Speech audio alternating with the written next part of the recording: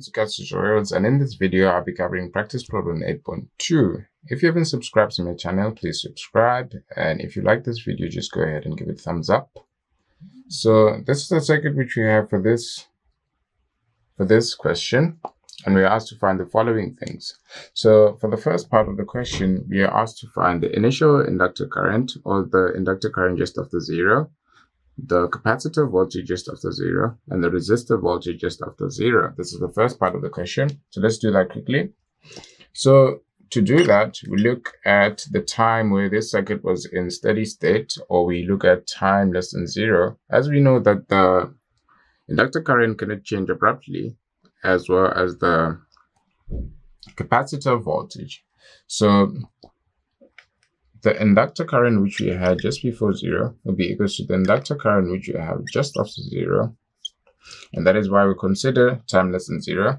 So let's do that. Considering this circuit in steady state, we're going to have an open circuit where we have the capacitor and a short circuit where we have this inductor. And doing that, we're going to have something like this. So this is inactive at time less than 0. As you can see from this, it's multiplied by a step function, which is active only for time greater than 0. So considering this is basically an open circuit, and we have an open circuit here because it is in steady state. As I said, capacitor becomes an open circuit over here. So we have VC there, then we have VR over here, and we have a short circuit over here. Then we have this 6 ampere current source, short circuit. So this is shorted out. We're in steady state, time less than 0. So now that we have this new circuit, we can find the values which we're actually looking for. So let's start with VC. Now, if you look at VC, it is actually in parallel with the short circuit, right? So anything in parallel with the short circuit is shorted out, which is equivalent to just having our inductor voltage as 0 volts.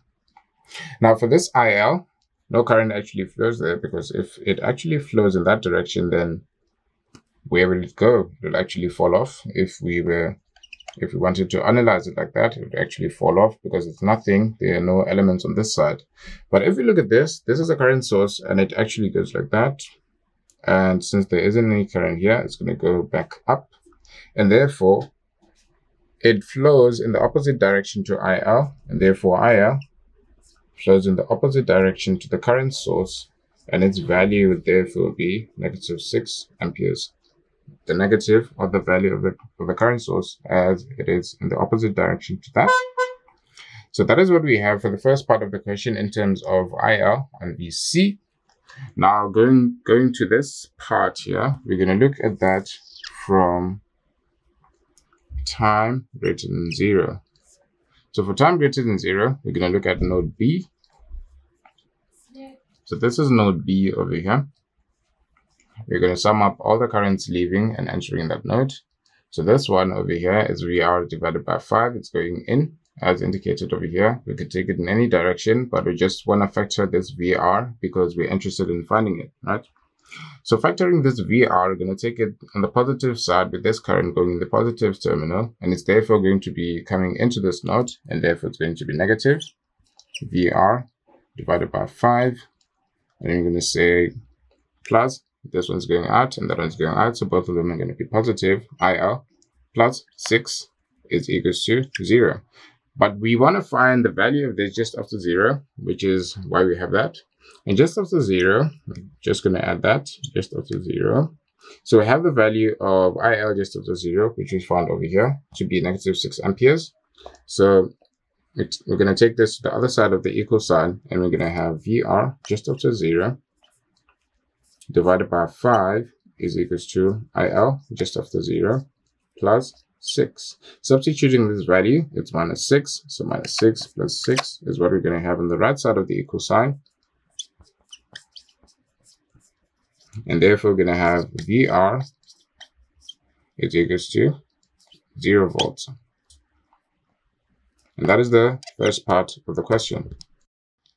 For the second part of the question, we are asked to find the derivatives of the quantities which we found in the first part of the question. So let's start. We're now at time just after 0, or time greater than 0. And this current source is now in play. So it's now on because it is said to be active just after 0, or for time greater than 0. So now we're looking at this from time greater than 0. And we know for sure that V is equals to R di over dt, and I is equals to C dV over dt. And these quantities, or these derivatives, are actually in the question.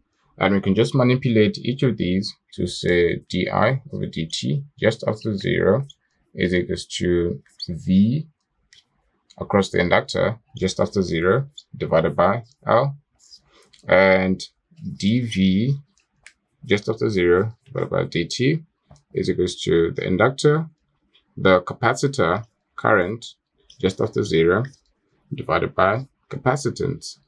So now we know this value. Actually, we don't know this value. We're going to find it shortly. So let's do that quickly. Let's find this value.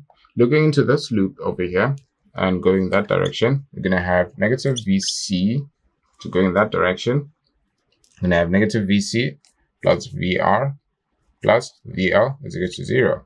Now, looking at these just after 0, so they satisfy this VL just after 0. So VC just after 0, we found in the first part of the question, and the value of VC just after 0 was 0, right? So it was 0 volts, and our VR just after 0, we found our VR to be 0 as well. And we are now left with this VL over here, and therefore VL is equals to a value of 0 as well. So it's 0 volts as well, because in the first part of the question, we found our VC, initial VC to be 0, and we found our initial VR to be 0 as well. And adding those up and just equating is going to result in a VL of 0. Now that we have VL just after 0, we can substitute it in here, and you'll see that di over dt just after 0, which is part of the question, or part of answering the question, is equals to 0 volts per second. Moving on to this second part of the question, we are going to say the inductor current divided by C is equals to this quantity over here. And to find the inductor current, we actually have it. We actually have the inductor current, which is over here, right? And this is how we can actually go about. So we have to find this inductor current at first. Now that we have this current source active, we can do nodal analysis, or KCL, at that point. And looking at this as going into the node, it's going to be negative 4. And here we can take this IC. I think it's indicated in the question. If it's not, we're just going to take it to go down. So plus IC just after 0 going down. So it's going to be positive going out of the node. And this is indicated over here as IR.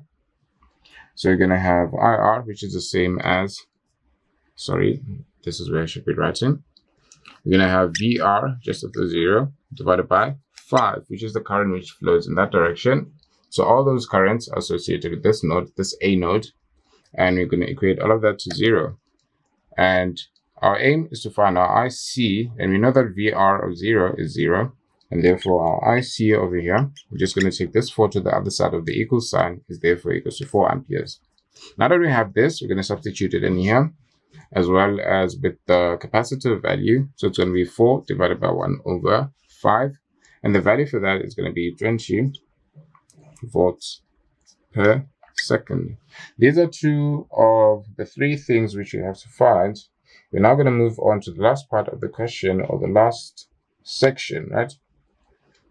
We want to solve the last section of this question, and we're going to use the same, this same equation over here.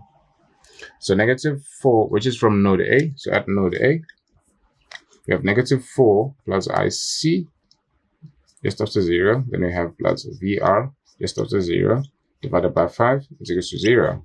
Now we're gonna do the derivative of everything here, just so this satisfies what we're actually looking for. So the derivative of this is 0. Derivative of this is dic that divided by dt, right? That is what we have. Then we are essentially going to have plus dvr 1/5 multiplied by dvr just after 0 dt is equals to 0. And we are interested in finding this value. So 1/5 dvr just after 0 is equals to the negative of dic 0 that divided by dt. So this is our, what's this? This is our inductor current, which flows, or this is the change in our inductor current. And if you look at this equation, our initial inductor current, we found our initial inductor current to actually be 4. But this derivative of that inductor current results in 0. So our dVr divided by dt just after 0 is 0 volts per second. For the last part of the question, we want to find the final values of all of those variables which we've been dealing with. So the final value of the inductor current, the final value of the capacitor voltage, as well as the final value of the voltage across this resistor over here. So now we're looking at the final value where time approaches infinity. So we expect steady state, and therefore this will be an open circuit. And we have that resistor over there. Then we have a short circuit over there. And we have the 6 amperes still in place. So this is our new circuit in steady state. And we're going to proceed to find all of the variables which you're actually interested in. So looking at this node over here, we're going to say 4 goes into that node. So it's negative. So negative 4, then IL goes out, IL infinity, and 6 goes out as well. So IL infinity is equals to 4 subtract 6, and therefore IL infinity is equals to negative 2 amperes. So that is one of the values. Moving on to another value, you'll notice that we have this over here in this loop. We have VC and that. So going around this loop in that direction, you're going to have negative VC infinity plus VR infinity. And all of those can be equated to 0. And our conclusion is going to be VR infinity is equals to VC infinity. But now, what are the values? These are the two. So once we find the value, it's going to be the same across these two, and therefore we'll be done solving a problem. So now let's see what that value would be. If you look at this 4, it goes in the positive terminal of VR, and using Ohm's law, V is equals to IR, then VR is going to be 4 multiplied by 5, which is equals to 20 volts. And therefore, VR infinity and VC infinity are therefore 20 volts.